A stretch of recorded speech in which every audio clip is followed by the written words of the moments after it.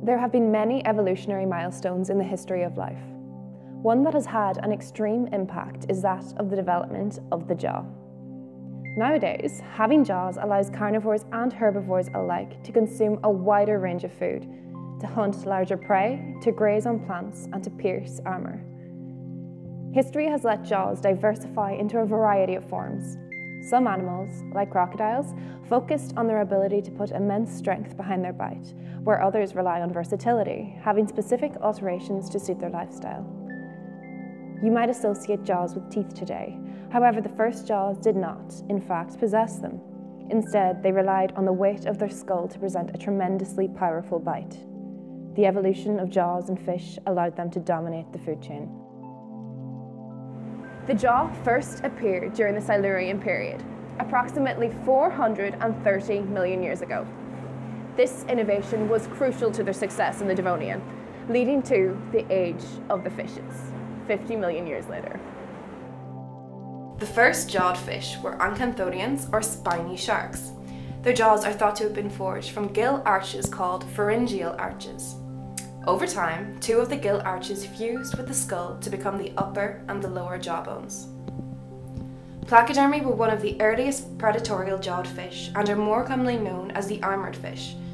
One of the biggest members of this family was known as Dunkleosteus, a 6-metre monster that hunted in the shallow oceans with a bite force of roughly 41,000 pounds. Instead of using teeth, it used razor-sharp bones extending from the skull that closed on prey in a scissor-like motion. This top predator had evolved powerful biting action, allowing it to excel as an apex predator. But what it had in power, it lacked in efficiency. This jaw expended a lot of energy due to its weight and size. While it was a notable beginning, new innovations were yet to come after animals conquered the land.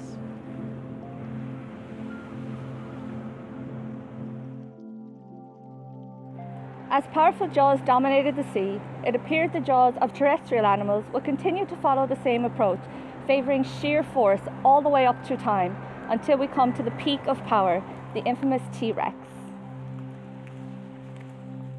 T-Rex was the apex predator of the Jurassic, with a bite force of 8,000 pounds. This is the strongest bite of any animal to ever walk the earth.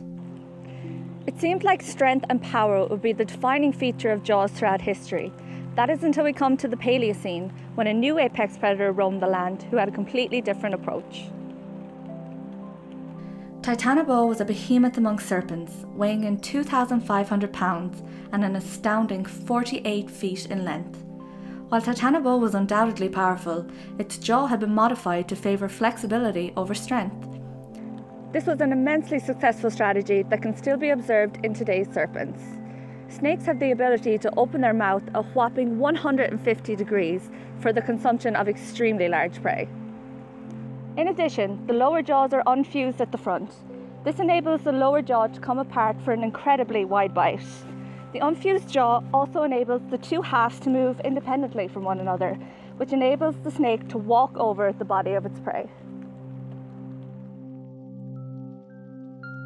The mammals split from the reptiles approximately 225 million years ago, during the mid-Jurassic. One of the major divergences between the two classes can be seen when we look at the jaw. The quadrate and lenticular bones are points of movement in the reptile's jaw. However, these bones moved into the inner ear of the mammal to form two additional ear bones. This reorganization was a result of a novel jaw joint in the mammal known as the dentary squamosal joint. This allowed far greater manipulation of food in the mouth, ultimately allowing a more sophisticated form of chewing that isn't seen in reptiles. While not unique, mammals also possess a wide variety of dentitions, with many classified as tetradons. There are four main forms of teeth: incisors, canines, premolars and molars. Not all mammals have the whole set. Herbivores rely on molars to grind and crush vegetation. Predators use their canines and incisors to tear and grab prey. Mammals have evolved the ability to chew, and this helps speed up digestion, which is important in warm-blooded creatures. Since the first appearance of jaws in vertebrates, its design has expanded and diversified into a vast array of forms. Some designs favour strength, relying on a strong bite to catch and to wrestle prey, while others focused on flexibility, allowing them to swallow prey much larger than themselves without the need to chew. The benefit of having a jaw is inextricably linked to the utility and versatility it offered its owner. From catching to manipulating food, the jaw is an incredible piece of engineering that has helped shape the animal kingdom as we know it today. I wonder, without the jaw, what sort of animals would sit at the top of the food chain today?